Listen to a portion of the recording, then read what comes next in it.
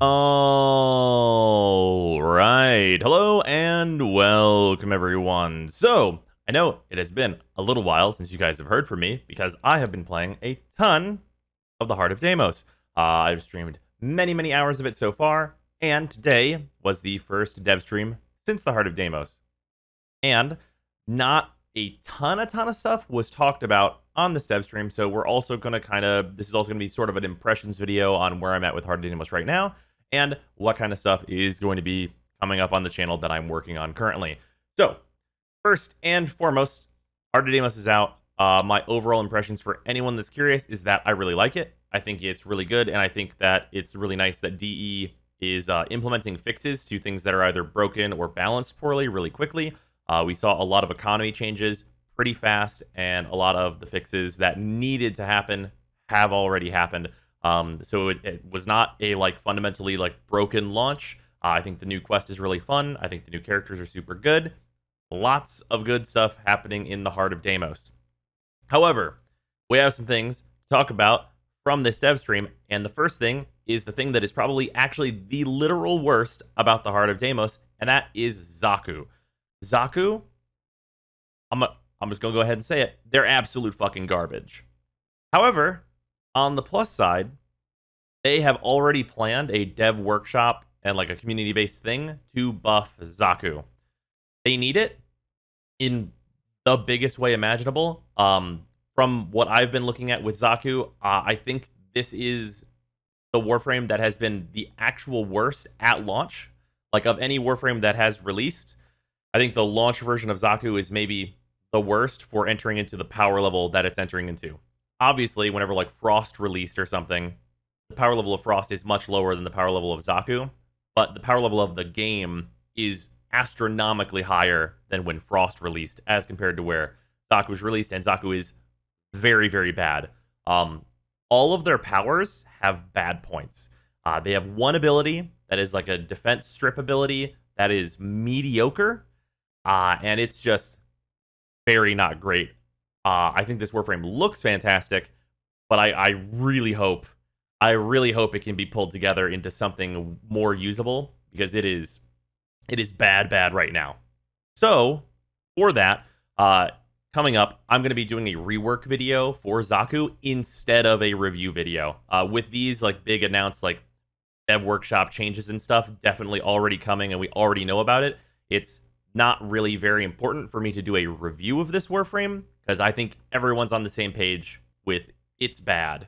But yeah, I'm going to be doing a rework video for it to try and make the abilities of Zaku better, and just feedback of my own, as you'd expect, and that stuff's going to be happening.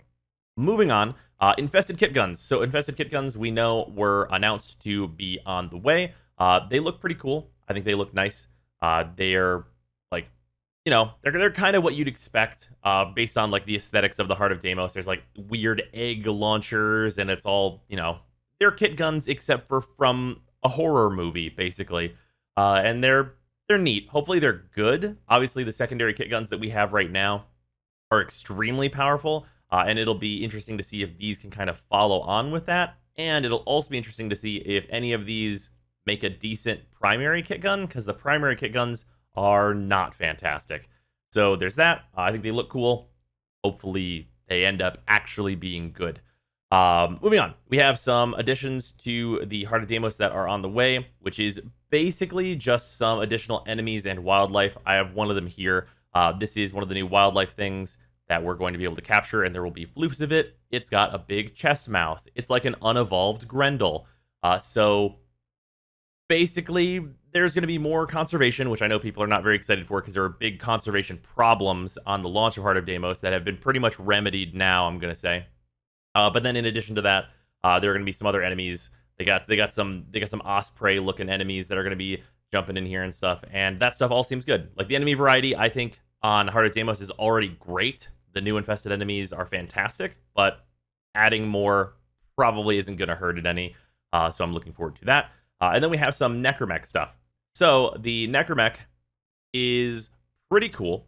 It has been pretty hard to acquire for a lot of people due to the parts of the Necromech falling out of world up until a very recent patch.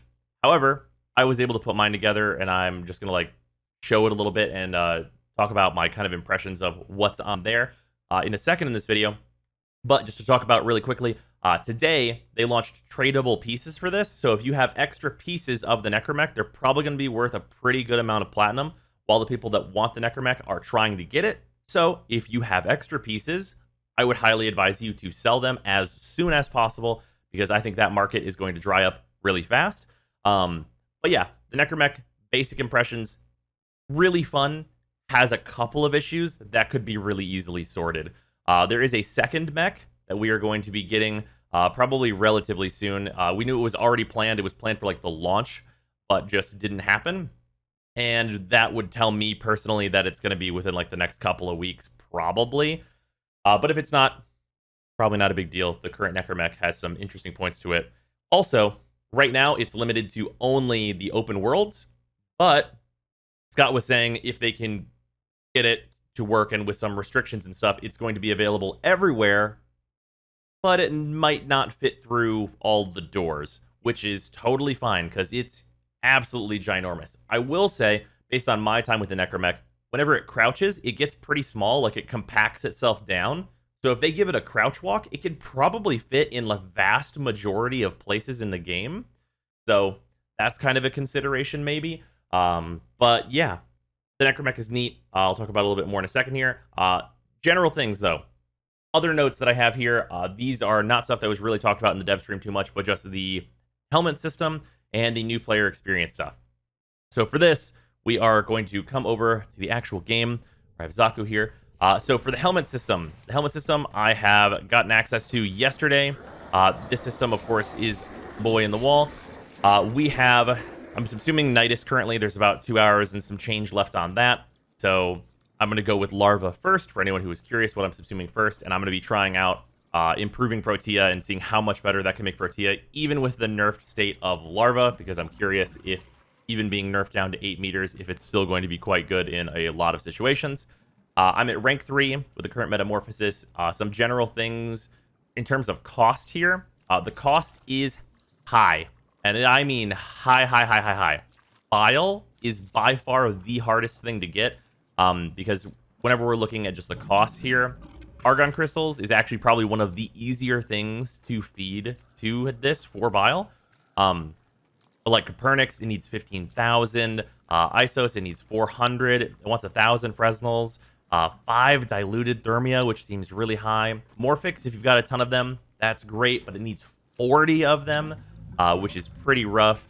And like Thermal Sludge is not bad, and Somatic Fibers if you happen to have a lot of them, because if you're doing that really nice Axie farm on Lua, you might have a good chunk of Somatic Fibers, but still pretty expensive. And Cryotic is very many rounds of Huracan is needed to feed this boy. So the big kind of point of contention here is that Bile is really hard to get as compared to kind of all the other resources that you need on the right side here in order to infuse abilities and subsume frames and like do the whole thing there.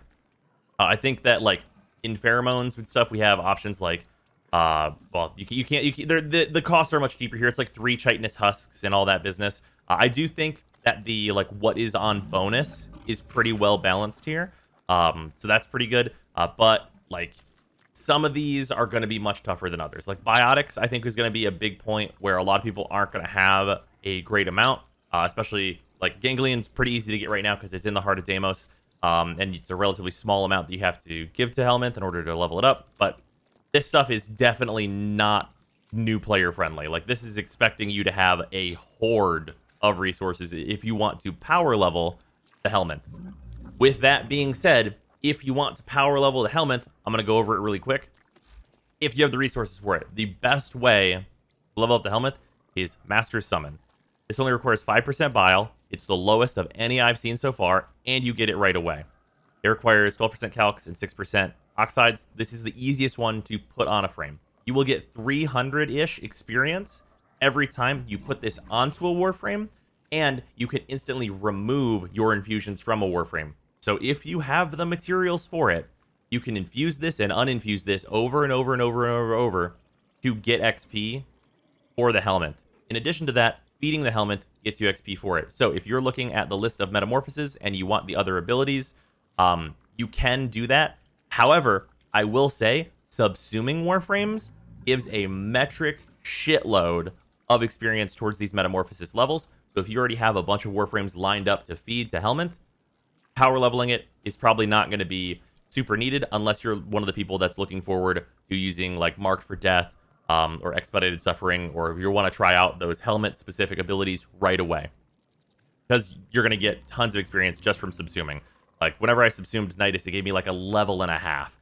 So, if you're going to go through that train, you're going to be just fine doing that with probably only a little bit of infusion and stuff needed on the side to max Helminth out over time.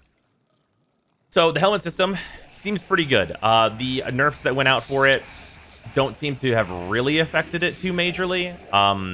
Defy is even more dumpster, but like we knew that already. And yeah, there's that stuff. The new player experience, just to talk about it really quickly while I'm showing off the Necromech, seems really good. It's definitely an improvement. I think it's a better intro to the game, although I think Vor gets like maybe less screen time than he needs to really be introduced as a character as he was in the original intro. But still, big upgrade overall that I think is going to be better for players entering the game to kind of have a cooler thing to see and be more engaged immediately, because that cinematic does do a really good job of being exciting, I think. Anyway, Necromech stuff. So, a few things about the Necromech. So, we have the Void Rig Necromech, and for this, this motherfucker has 12 slots. So, it's got 4 additional slots than you might expect, and there are 16 mods in total.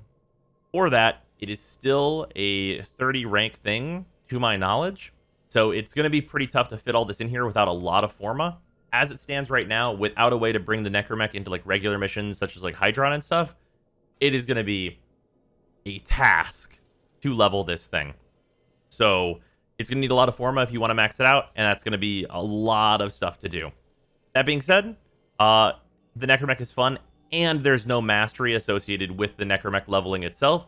So, it being hard to level, not a pain at all. I've just been having a good time just running around with this thing and just like trying it out on various things. Also, worth noting, whenever you build the Void Rig Necromech, you are given the Mausolon.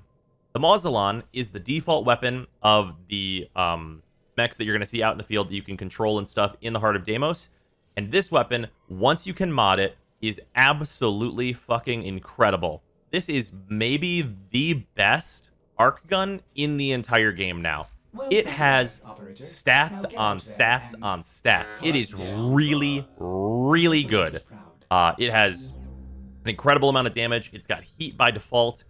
It's solid. It's AoE. It has an alt fire, which is a really, really large amount of damage when charged up after you kill a few enemies. It is fucking good. It is absolutely fantastic. I think if you are someone who plays Protea, and you're one of the ones that's going with her being able to restore arc gun ammo, this may be your new go-to. Protea is very, very, very good if you give her the Mausolon, and I think that's going to compound whenever I put Larva on Protea as well. But yeah, super good weapon. I'm curious to try this out in Railjack just to see how good it is, because it has been very, very solid. Also, on top of the Necromech stuff here, you have its 4 abilities, which are fine and whatever, but the thing I want to talk about is Guard Mode. Storm Shroud is your defensive ability, which I think is a little weak, but it's not maxed out yet, so I'll see. Guard Mode is very interesting. I have this at rank 0. It's just been unlocked, and it's an exalted weapon called the Arquebus. This is like a mortar-like weapon, and if you are seeing these numbers on screen, it does some fucking damage. Its damage total before crits is 121,000, and it has a 100% crit chance and a 5.4x multiplier. That is hefty. So whenever this thing goes into turret mode, it will fuck some shit up. Like, even like relatively high level enemies, it will fuck them up if you are using the right element. I think this is a really, really interesting choice to have such a strong weapon on the Necromech. Using this in some regular missions and like maybe even for Profit Taker and stuff is totally a thing I could see happening and being pretty good if the survivability on the Necromech kind of gets to a good place. Obviously, I don't have all the mods for it yet, so it's hard to tell where the survivability is actually going to sit out. But yeah, Necromech's super fun. I'm really enjoying it. It's been a great time to engage with, so I would kind of suggest everybody grab one just for the fun of it more so than anything else. Its movement system is also fun. The mods for it have been good so far.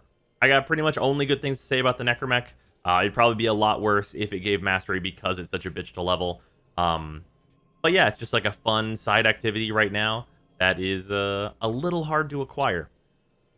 But yeah, anyway, that is going to kind of do it for this video. Thank you for hanging out. I will be, of course, doing a bunch of builds videos with the helmet abilities being added onto Warframes. So if you're expecting helmet ability build videos, that is going to happen, as there are already, even with the abilities I've unlocked so far, some just raw improvements that you can make to frames. And also, I'm going to be going over how useful all of the helmet abilities are on all of the Warframes with another big old chart once I have access to all of them.